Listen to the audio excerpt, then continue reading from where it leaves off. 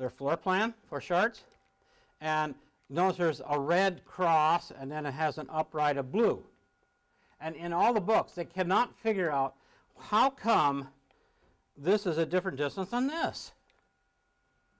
And so a lot of them have drawn circles in there, and they say this is 28, and this is 56, and 7 times 8 is 56, and 6 times whatever. But that's really too much. That's too complex. It's much simpler than that. Okay. All you have to do, and it's not in the books, and the only reason I did it is because I was interested in this. If you take a hexagram, which is a cube, right? You saw how this works into a cube? Everybody saw that? Well, I got it right here. It's easy to show. Here's the hexagram, right? Here's the true triangles. That's root 3. Same as I drew here. The same that is here. Here are the triangles here. One here. Well, let me show you here.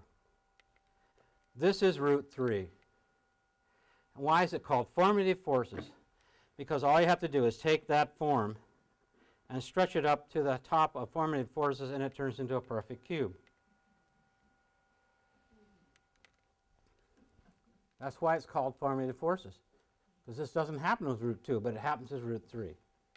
Okay, so if you take that hexagram and you put it on here, it tells you exactly why there are those two differences. You don't have to figure anything out. It's right there. They took the cube. The edge of the cube is the blue, and the sides of the blue is the red. So simple.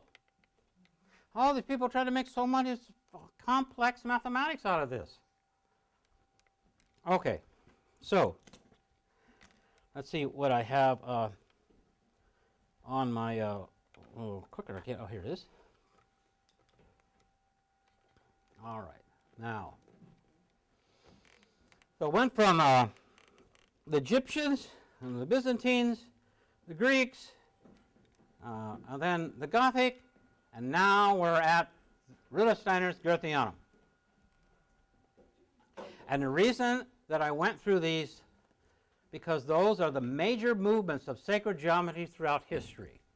Those are the major blocks of real development. The Greeks is a big development, okay? And of course the Christian Gothics. And here comes Rudolf Steiner. What he do is he's got the circles again. He's got 2 circles. Now, if you look at this, I have the bigger circle. This bigger circle right here is the bigger circle, which is the Earth. You know that.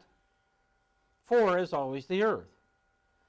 The smaller circle that he used is the moon. So this building is organized around Earth and the moon. Now that's interesting, because that hasn't been done before. That's always been squaring the circle in this way and so forth. So I made what he has up there, which is the 2 circles. There's a little snowman. And these are the correct proportions. What he did was he just separated them, and then he put a building on it underneath. That's the Goetheanum.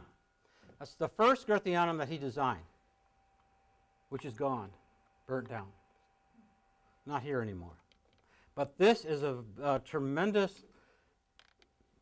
step in the development of architecture.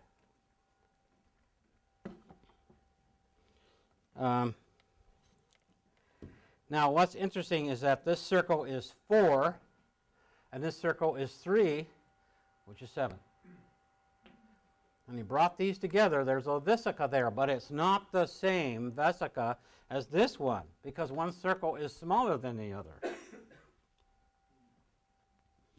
Now, this is what really got me, because this is what got me started, is I went to the Goetheanum and I saw this building. I didn't know anything about it. So here's the inside the first one. Yeah, and there are columns, okay, many, many columns with capitals on top of them. Okay, and then there is a connection between them, archiclives, and then I also have forms going on at the bottom. And these are going through a series of 7.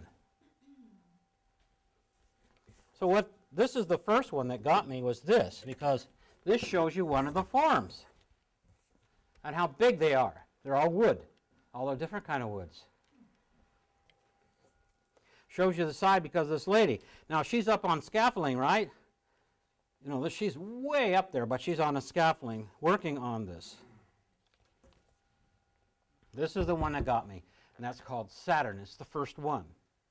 And when I saw the model of that, which is right here, this is the entrance, working over the entrance, and here they are. It's one here and one here. These are the Saturn capitals. Okay, then the capitals move on to others, 7 on this side and 7 on this side. Then it goes into the smaller cupola, which is the moon, which has another series of capitals. Now when I say the moon, some people will relate to more that the moon is the etheric. Okay, so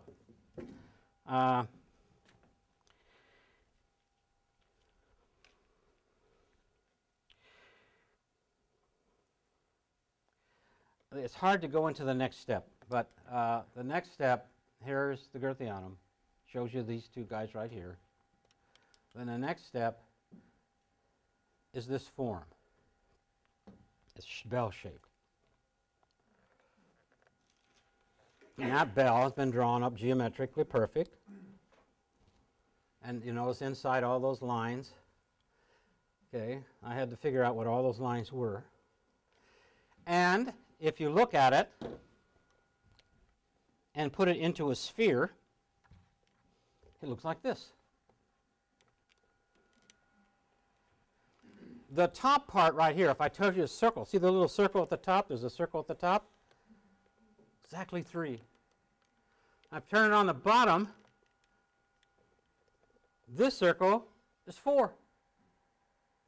And the outside one is 5. In this relationship, this is 3, 4, and 5. This is the first building ever, if it was designed this way, if a building was built like this, that covers both the moon, the sun, and the earth.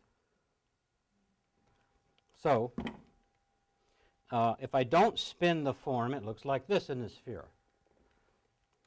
And this is what it looks like spinning.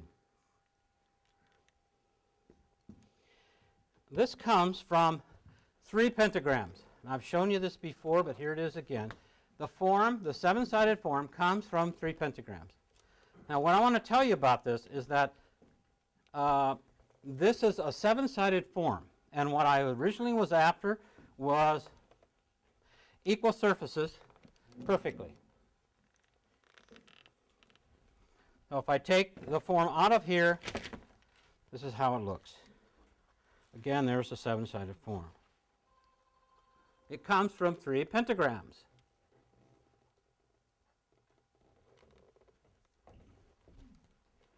Now,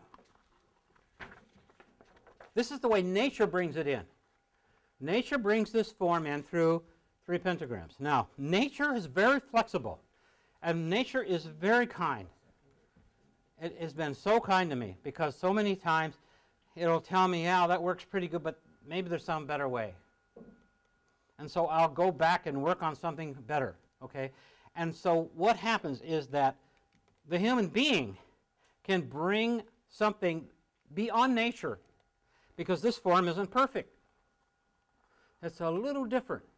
This triangle is a little bigger than this one. So what I had to do is study for about 2 years and find out how to make it perfect. I now have it perfect. The surface areas are absolutely perfect. And what I happened to do is I had to do this.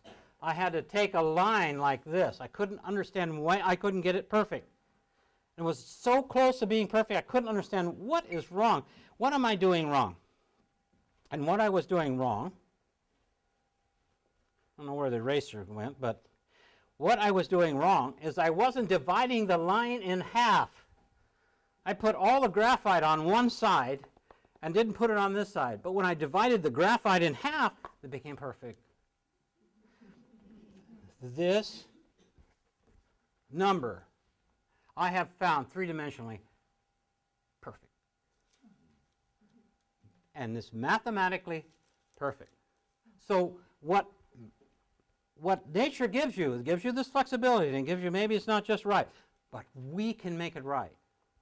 And that's what I think is being waited for us to do, is not copy nature, but try to improve on it or find out more about it and how it works. And that's the only way I could find this, is by working on it. Okay, so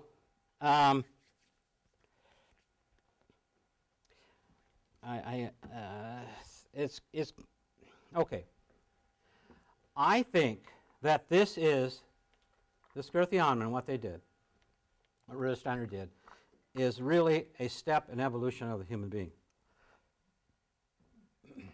It's a consciousness that we didn't have before. It's based on forms, okay, that we can look at, and we can weave in between, and we can look at the changing, because the forms change, okay, all the way from the first one to the seventh. It's going through a metamorphosis, okay. It's changing, it's what's different, it's what's reversing, and it's what's inverting. And that's what Rudolf Steiner found in nature, and he applied it to organic architecture that would show the way this transformed. So you could go in the building, and you could go between all these pillars, and you could see all of the different things going on in here and how they're transforming, and you can weave in here and so forth and so on. And then after you have this experience of metamorphosis, you can look through the windows and leave the building. You don't have to go out the door. Well, he felt that the glass windows was a way to get through the wall that was separating us from heaven. Okay, so if you go into the building, there's transformation going on all the time. And the ceiling is a transformation of the human history, showing us how we've gone through our different epochs. And this is showing how organic forms can go through. And he felt that these were a way that heaven could speak to us. He considers a building of speech, because we could experience this metamorphosis, okay, by weaving in and out of it. It burned down. They built another one, but it's different. Okay, so here comes this. So hard for me to really put this in such a way, but I think the next step, okay, I want to tell you what's new. I think the next step is not going into a building and experiencing form, but going into form. That is the building. Instead of having the transformation all around us that we observe from the outside, we have to enter the transformation. We have to be part of the transformation. We can't be just looking from the outside anymore. We have to enter it, because that transformation is what's going to transform us. That's how we can transform. So you have to do this transformation in a lawful way. It can't be a bunch of fantasy. Okay, so if you take the seven-sided form, which is what I think is a step in that direction of entering form, entering transformation, entering the spirit, so that you are in the speech. You're not in a building that's speaking to you. You're in the speech. You're actually communicating. It's not like I go in some of these domes in Europe, and all around the dome are these people standing like this. And they're looking at you like this, and you're going, oh, I didn't like those people looking at me, you know. Well, and that's what they do. You know, I think it's kind of frightening. But the Gerthianum didn't do that. Okay, the Gerthianum is not having these people looking at you or whatever. There's form. Remember, form has spirit. It's not material, unless it becomes art, and then it becomes spirit. So what I see, the new vision of architecture is we have to enter the spirit. Not enter a building that has the spirit, but enter the spirit. So, for instance, if you take the seven-sided form,